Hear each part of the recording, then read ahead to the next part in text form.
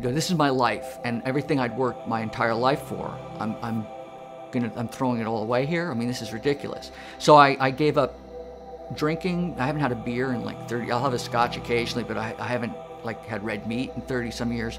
Stopped smoking. You know, I'd given up coffee, although I drink, you know, espresso and stuff like that. But I mean, I gave up everything, and including my marriage. And I think that I doubled down on committing to my artwork. And I think part of the reason I think she ended up having affairs because I was always at the studio. I was just obsessed with getting better.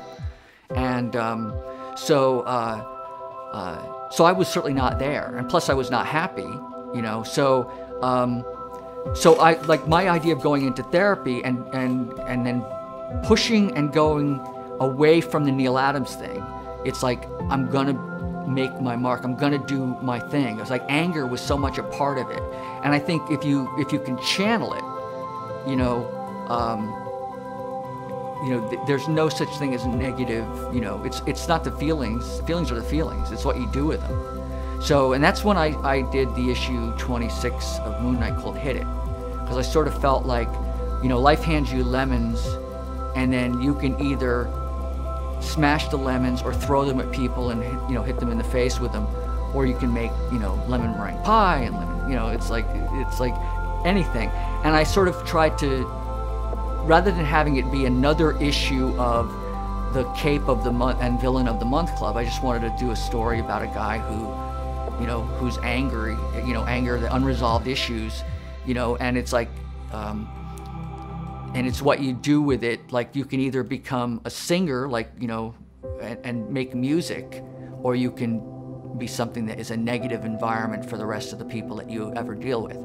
And that was when I felt like that issue of Moon Knight, where everything clicked and it became, I was feeling like I wanted the issue to feel like it had a musical element to it. So I wanted it to have a rhythm, like, you know, and beat it and hit it and a cadence. And it's when I started, it stopped feeling like the medium was about necessarily good versus evil, or about, you know, Cape of the Month, or, you know, global domination, and it became about what the medium was potential in terms of how you could arrange panels on a page and tell the story.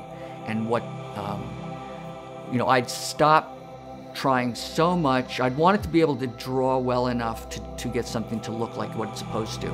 But that was the first time when I was trying to capture emotional aspects of things, about how they felt.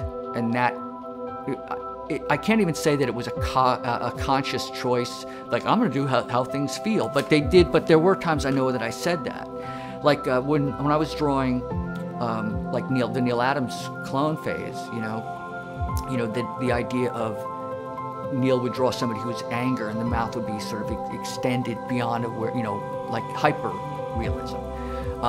Whereas like Kirby was just, you know, everything was so over the top and exaggerated. But I wanted to sort of try to capture like a sort of a subtler, more ambivalent, ambiguous sense of emotion and discomfort in terms of how the image was portrayed.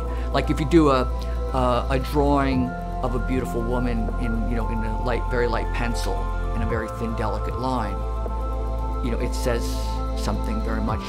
The way it's created says something about the subject matter.